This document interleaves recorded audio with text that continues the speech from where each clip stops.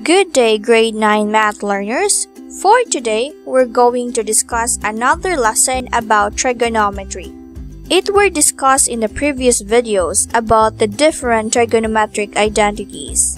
That list class is very important for this lesson. So prepare that list and let's get started. For today, we're going to discuss about proving trigonometric identities. Before we start with this lesson, you have some things to consider.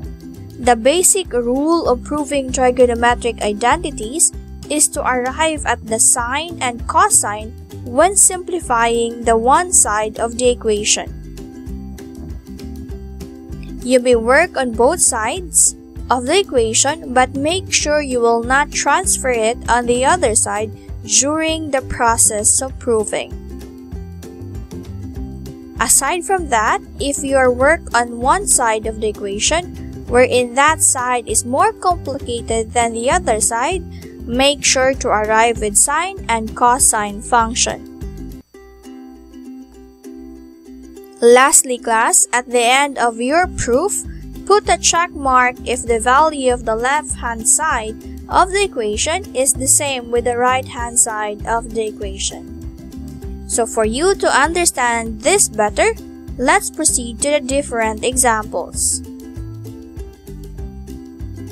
Example 1. Directions prove the following trigonometric identities.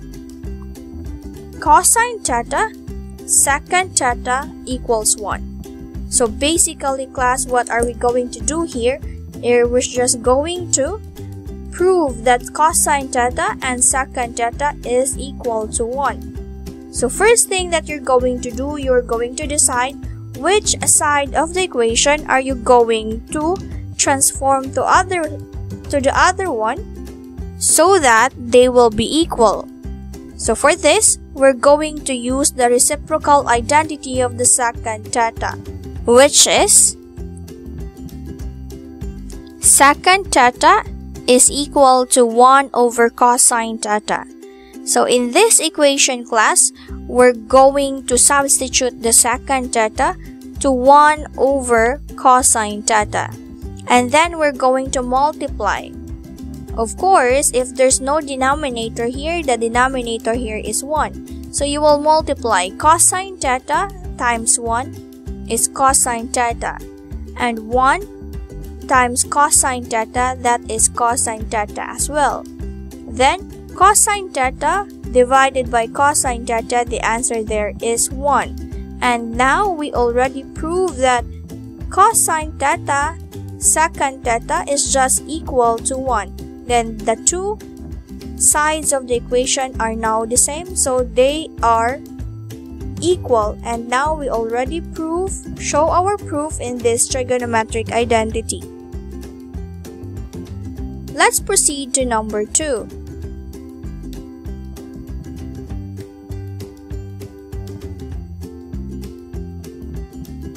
Cos secant theta all over secant theta is equal to cotangent theta. So first thing that you're going to do, class, is you're going to decide which side of the equation you're going to do first, or you're going to work on first. And I suggest that you work on the more complicated side, which is this one. So, we're going to find the trigonometric identities that would fit in this given. So for this, we're going to use the reciprocal identity, which is cos secant theta is equal to 1 over sine theta, and secant theta is equal to 1 over cosine theta. Then we will substitute this identity to the given. So secant theta, we will substitute it with sine 1 over sine theta.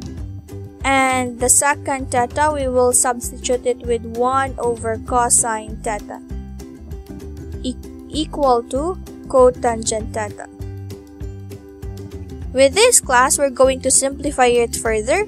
So this is a complex fraction, so we'll just copy the numerator 1 over sine theta and have the operation, change the operation to multiplication, and get the reciprocal of the denominator. So the reciprocal of 1 over cosine theta is cosine theta over 1. So just get the inverse of it. Equal to cotangent theta. Then multiply it together, class. 1 times cosine theta, that will be cosine theta. And 1 times sine theta is sine theta. Still equal to cotangent theta. But, of course, we already discussed in the things to consider that our final answer should be in cosine and sine functions. So we don't want to see any other functions here aside from sine and cosine. So we will transform cotangent theta to sine cosine, and that would be cosine theta over sine theta is equal to change cotangent theta to cosine theta over sine theta. And now they are equal. Now let's proceed to example number 3. 1 plus tangent squared theta all over tangent squared theta is equal to cosecant squared theta. Again, class, in this case, you need to choose which side you are going to work on. So, I suggest that you work on the more complicated side, which is this side here. And we're going to choose an identity that we could substitute to either of this expression to make it simpler. So for us, we're going to change 1 plus tangent squared theta to secant squared theta. Okay, so we're going to substitute now 1 plus tangent squared theta to secant squared theta. So it will become secant squared theta all over tangent squared theta equal to cosecant squared theta.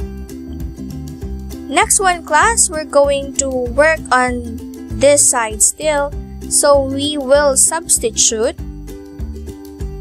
1 over cosine squared theta to secant squared theta.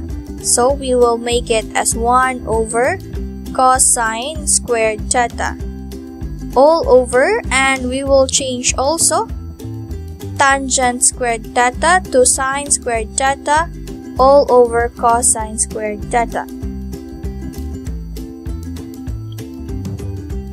So it will become secant squared theta all over cosine squared theta equal to cosecant squared theta. In this manner, class, this is a complex fraction, so copy the numerator 1 over cosine squared theta and change the operation to multiplication, then get the reciprocal of the denominator, which is this one. So you get the inverse of this one. So it will become cosine squared theta all over sine squared theta equal to cosecant squared theta. In this manner, class, you can cancel out cosine squared theta and cosine squared theta here. So it will become 1 over sine squared theta. And then, class, I've said in the beginning of this video that we need to have our final answer in sine cosine function only. So we need to transform cosecant squared theta into sine or cosine function. So the identity for this is 1 over sine squared theta equals cosecant squared theta. So we will change cosecant squared theta to 1 over sine squared theta. So as you can see, class, they are already equal, the left and the right side of the equal sign. Therefore, we already proved this identity. And that would be all, class, for this discussion. I hope you have learned something and you are now ready to answer the formative assessment. Thank you and God bless, grade 9.